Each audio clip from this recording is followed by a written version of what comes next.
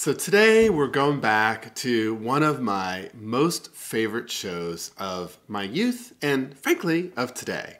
We're looking at Friends and we're watching Chandler trying to buy a wedding ring.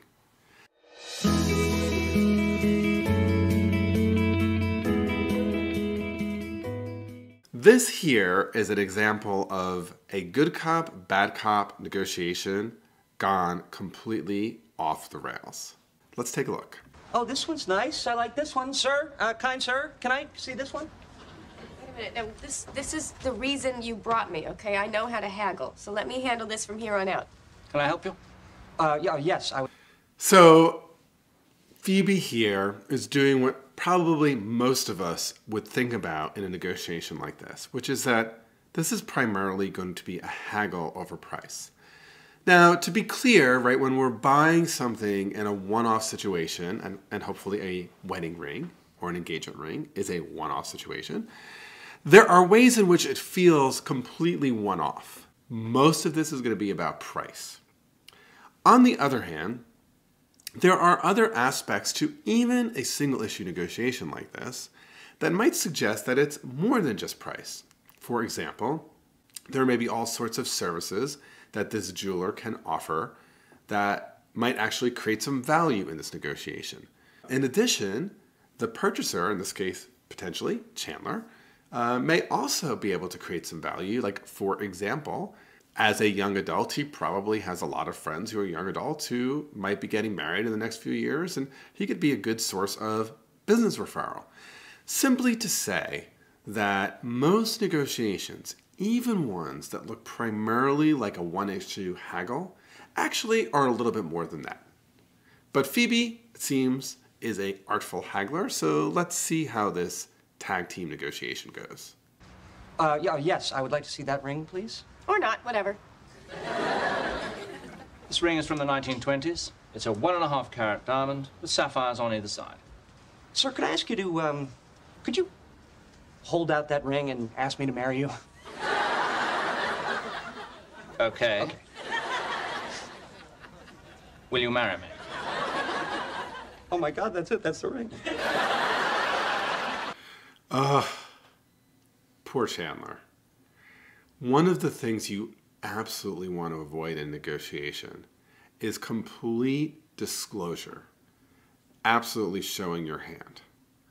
Now, I want to make a distinction here between showing your hand entirely and sharing your interests, because some negotiators will never actually share what their interest is. They act as if they're uninterested in something they're interested in a way to almost bluff or use it as leverage. And this is not a best practice. Really good negotiators actually do share their interests.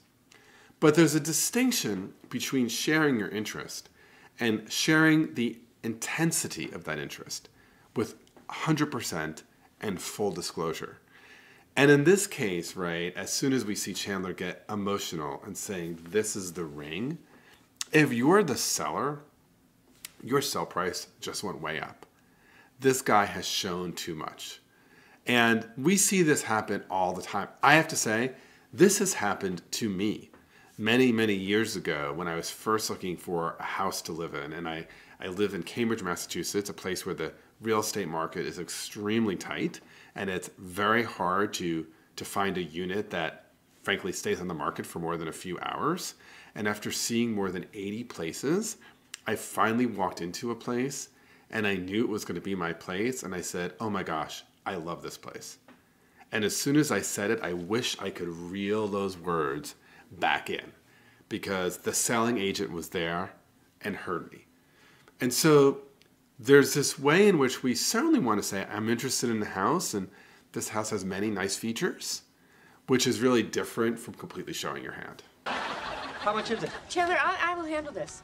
How much is it? Okay, let me just pause there again, because we see the same line repeated twice. How much is it? And what we also see that draws a laugh here, but that really matters in real life negotiation, is the tone. Now clearly there's something exaggerated here. I mean, Chandler's how much is it is like, please let it be low enough that I can afford it. And her how much is it is, this is barely worth anything. Neither of these, right, are really the right tone. But I think the negotiation lesson I want to have you be attentive to is the way in which the same exact words will land differently depending on the tone that you're using in the negotiation. 8,600. We will give you $10. Are you interested in this ring? Yes, but I can only pay $8,000. Okay, I can let it go for 8. We stand firm at $10. How would you like to pay? Credit card. Okay, let me just pause here because clearly there's this invitation to haggle that starts from the jeweler and then is continued with Phoebe. A number of things I want to say about this. The jeweler has a very precise dollar amount, and that is a best practice in general. Now, from this clip, we have no idea what that number, 8,400, whatever, is based on, but we know it's not a round or random number. And in negotiation, whenever I'm going to throw out an offer, I always want it to be based on some kind of criteria. And we know from research that if it's a precise number, people on the other side tend to assume that it is based on something. And we always, as the offer, want to make sure it is based on something. And this leads to kind of the next important point here. What Phoebe does is just say $10, which is kind of a random anchor to set up the haggle. But a more skillful response would be to say more about what that number is based on. In other words, is it in fact based on some criteria? And if there's no response to that, then a really good negotiator would propose a number that is based on some kind of criteria. Because what we see Chandler do here is make a common negotiation mistake. He throws out a number, and as far as we could see, the number is based on exactly one thing: what's in his budget, which has very little resonance on the other side and will almost certainly guarantee that if it is in fact within the range that the seller would want it, that he's going to get a yes. And if it's not in the range, he's going to get a no. And what happens to Chandler then? He either has to walk away or he has to move his number up. And if he moves his number up, what's the problem with that? The problem, he's now shown himself to be a negotiator without any credibility. Because he said, this is the most I could pay. But then he could pay more. And so now this person on the other side has no credibility. Instead, if you're going to counter, make your counter based upon what is a fair and appropriate number for the thing that you are actually looking to buy. So to review, first, in a negotiation, even one that looks like it's about a single issue, like a price point, almost always there's some additional value to be mined here. In this case, the jeweler can offer things like free fittings for a lifetime. In fact, it turns out, for better or worse, people's ring size changes, or annual cleanings. The buyer here can offer referrals, or will say that I'll come back through the years when I want to get jewelry for the holidays, or a birthday, or a silver or golden anniversary. And in almost every negotiation, even ones that present as pure price points, there are value creating opportunities. And so trying to take a single issue negotiation and make it into multiple issues and create value is actually good for both sides. Secondly, just remembering to always have a reason for your number and to do what you can to avoid getting into a haggle. Haggles where one side anchors really high and the other side anchors really low tend to just reward people who can hold out longer and make smaller concessions in exchange for larger ones. Whenever you're invited into a haggle, instead ask the question, what is the basis for that number? Or what is the basis for that offer? And if it's grounded in well-researched criteria, thank them and then counter with something else that's grounded in well-researched criteria.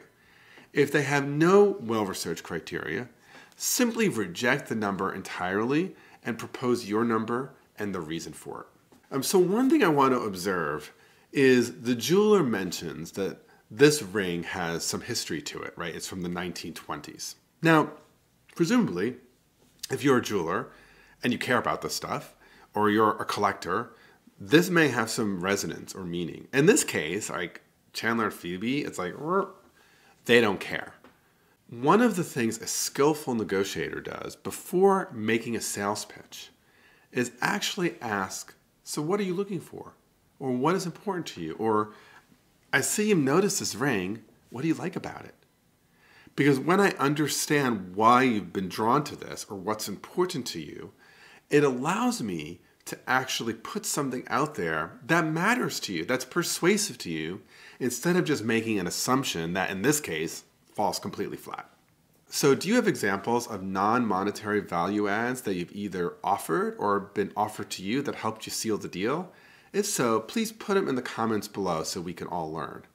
And speaking of learning, make sure you subscribe to my channel, make sure you like this video, and ring the bell so that you'll never miss new videos that offer all sorts of fun learning. I'm Bob Bordone with the Cambridge Negotiation Institute. Thanks so much for watching. Okay, it's not difficult to keep watching. Click, click.